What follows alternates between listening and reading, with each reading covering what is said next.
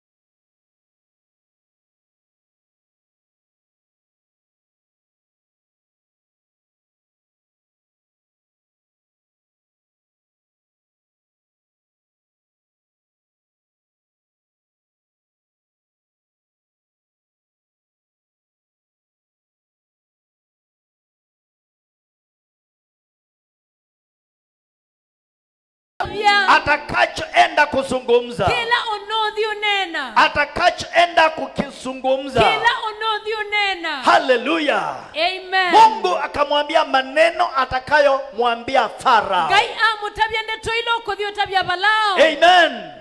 Mungu akamwambia maneno atakayoenda kumuandress Farao Gai nayo. amutabya ndeto ilo kodhi utabya balao. Haleluya. Naomba tuangalie Biblia zetu. Tusisiye Biblia situ. Katika kitabu cha Exodus chapter number 9 verse number 1. Ebukune ya kuma kenda musale wambe. Aha.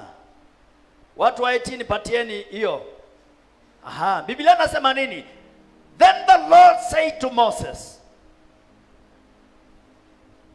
Tafsiri tu. Then the Lord said to Moses. Na Yehova amutabya Mose. Go into Pharaoh and tell him.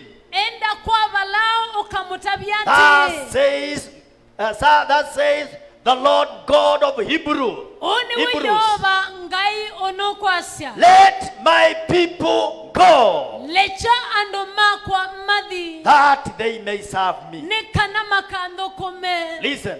Edukesie. Naomba unisikilize vizuri. Nendo medukesie nesa. Hiyo ni jambo la pili Ondusu ni wakeli. ambayo ilimsaidia Musa. Ule watedhisie Mose. Nimekuambia jambo la kwanza ni kuwa na expectation. Kuya kindu chambe ni kwitha na kwetela. Jambo la pili, Ondu wakeli. yeye alimsikiza Mungu We edukesie ngai. na alienda kuzungumza maneno ya Mungu kwa Farao. Nadhi unena ndeto ya ngai kula kwebalao. In other words, Kwa ndeto ingi. he undressed Pharaoh Anenie na balao. in his throne. Ekibila ni chake chosumbi. Hallelujah. Amen. We have come here tonight Tokie we wamunde. and we should undress Pharaoh. Na nombaka tutabye balao. We should tell Pharaoh something. Nombaka tutabye balao kenu. We must undress Pharaoh. Nombaka tutabye balao. And the Lord said to Moses, Na Yehova amutabya Mose. go and tell Pharaoh, Endo kamwe balao. thus says the Lord, One we Yehova unokwasya. God of Hebrews. Ngai wa ebelania. And God of Hebrews says what? Na easiata ngai. Let my people go. Lecha andoma kwa Let madhi. my people go. Lecha andoma kwa madhi. Hallelujah. Hallelujah. You know we have come here, Ni wisini tokie. lakini watu wetu wamefungwa. India ndo ingine mobetwe. Watu wetu wamefungwa.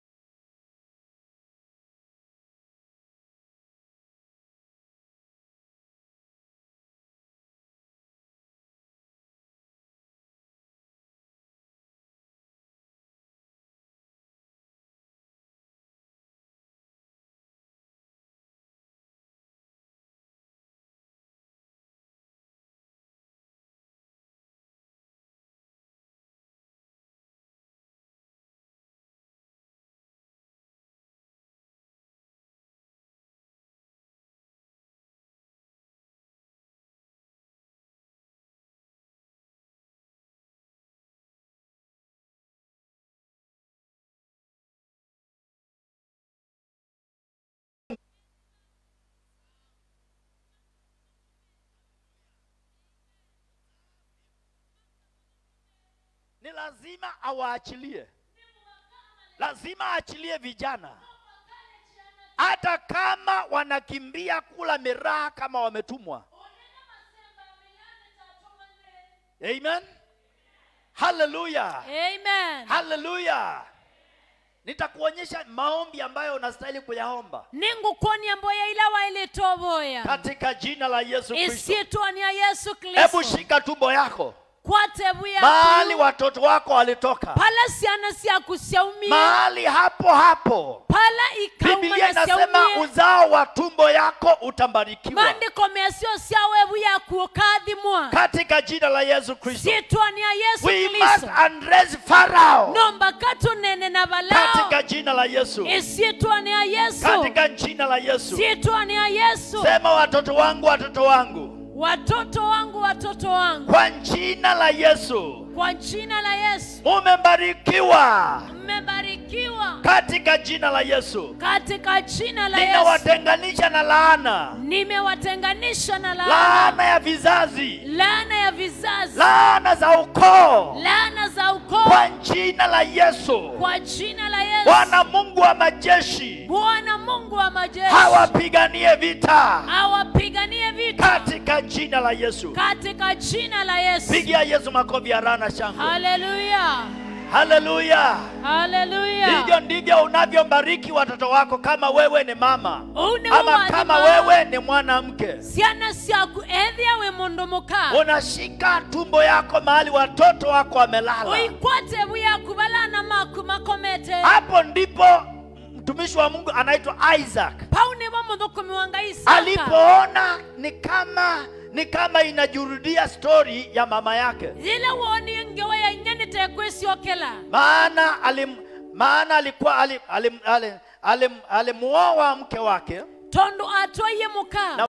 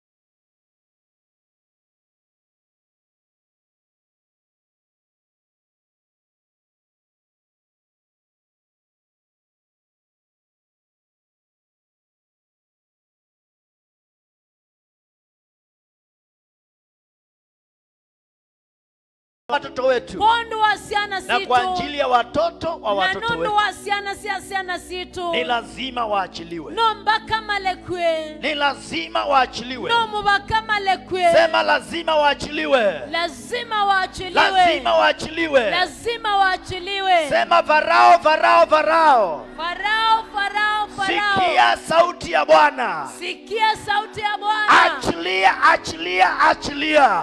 achilia achilia achilia Achilia, achilia, achilia. achilia Watoto ulioiba. watoto ulioiba Achilia. achilia Mali ulioiba. mali mlioiba Achilia.